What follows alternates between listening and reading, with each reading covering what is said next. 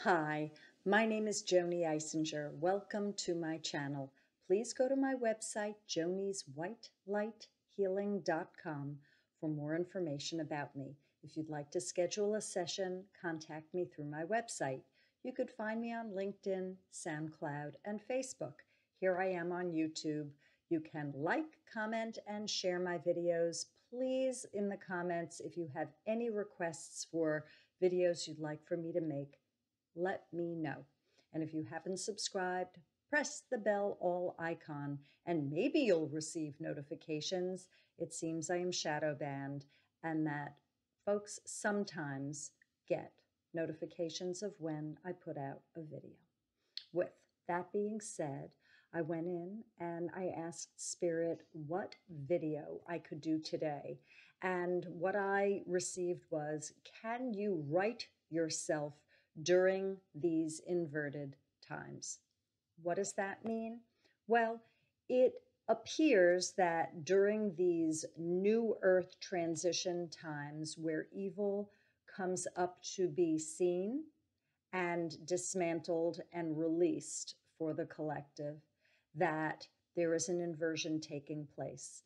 The powers that were have done a very good job through the ages turning our minds upside down.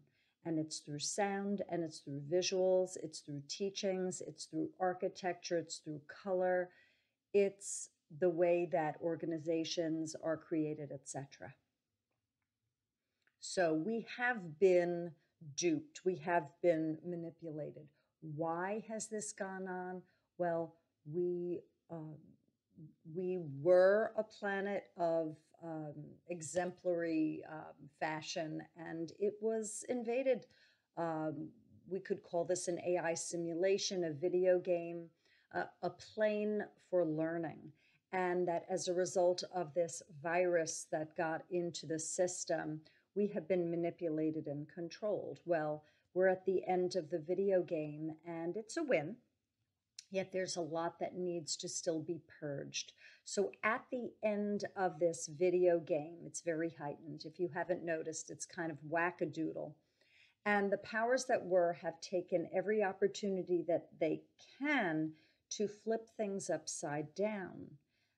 Very much so, to invert truth, to turn the cross upside down, to turn the star upside down, to turn gender upside down, to turn law and health and intuition and all of our common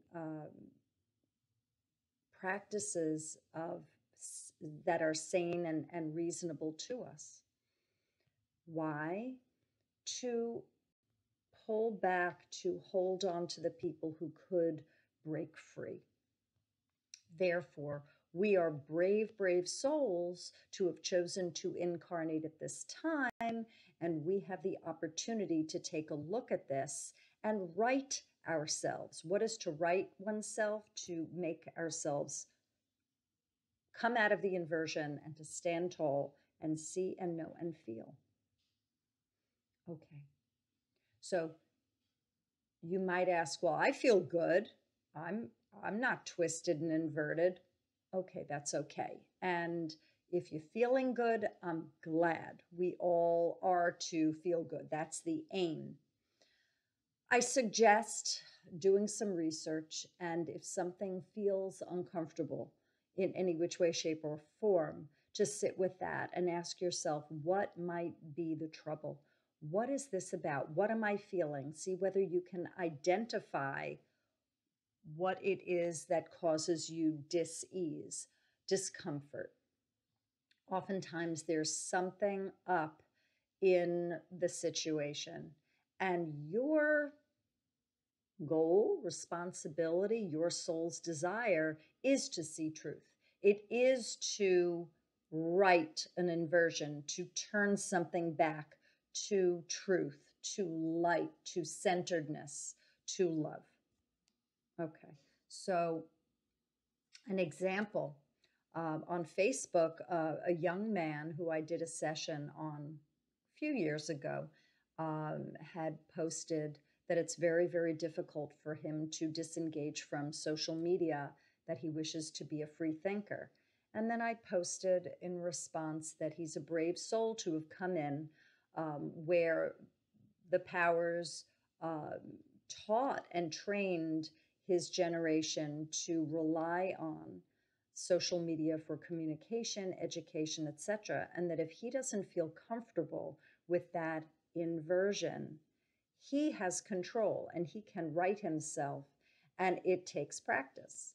Every day you stand in your power, you claim your sovereignty, that you are in control of self, and you proceed forward in the present, and that you have dominion over self. And if there is something that does not feel comfortable to you, whether it's a sound, a visual, a teaching, a comment, a concept, you can offer yourself permission to question it and to decide whether you wish to accept it and adopt it into your being.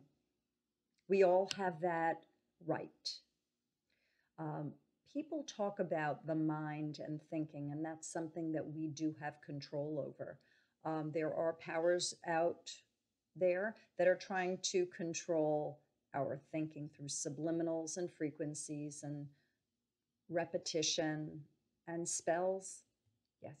So we are to strengthen ourselves, to be our best friend, to strive to see and know and feel truth 24/7. It's a full-time job.